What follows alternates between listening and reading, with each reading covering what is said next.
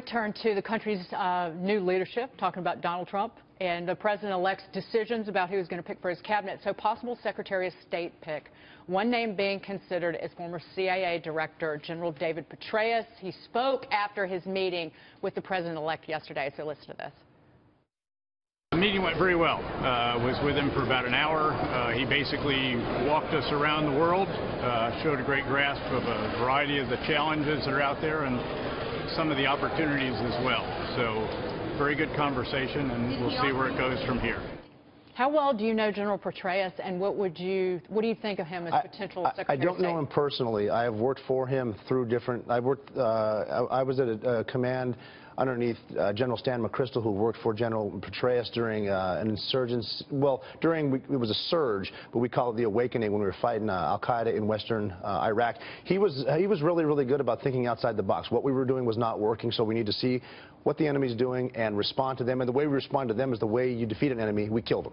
We killed a lot of them. And then they turned. We actually ended up winning the war until we ended up losing the war. But being a four-star general, being the head of the CIA, having a PhD in foreign relations from Princeton, he's definitely qualified to do it. It's just a matter of what the Trump administration wants. He will be more active in the Middle East than maybe some other picks, and potentially get into the nation-building type stuff, which gets us into some problems.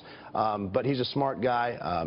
You know, he's made mistakes in the past. He's learned from his mistakes, and everybody makes mistakes, so I like him. Real quick, Tony, do you think it'd be a problem with the misdemeanor that he pleaded guilty to related to mishandling classified material? I'm talking about General Petraeus. No. Is that going to be a problem with the confirmation? No, if anything, I think it's kind of vindication to General Petraeus, who was skewered in a way that probably was undeserving when Hillary Clinton was viewed as getting away with a lot worse as far as the giving classified material opportunity to be breached. So in that regard, I think the other piece, it's a plus.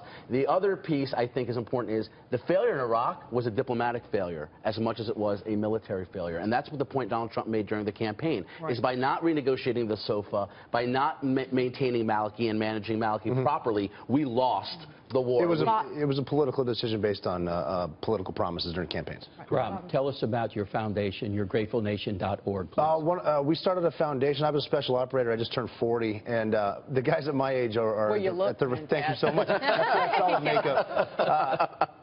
Guys at my age are starting to retire right now, and they're wondering what they can do. So I've actually started a foundation called yourgratefulnation.org that takes special operators and puts them into high-level jobs with different companies. All we need is some mentors from different companies, and then we give them special operators. Working out really well. We're putting people to work every week, so it's pretty exciting. A veteran has never let me down when I've employed them. We've got a 100% success ratio so far with your Grateful Nation. Rob. And thank you for your service. You're very welcome. But everybody who's serving today and who has sacrificed for our freedom. Thank you. I will tell them personally. Appreciate saying that. It was good to see you, Rob. Thanks, Rob. Good to see you too. Thanks, Thank you. Rob. Thank you. Great to see you.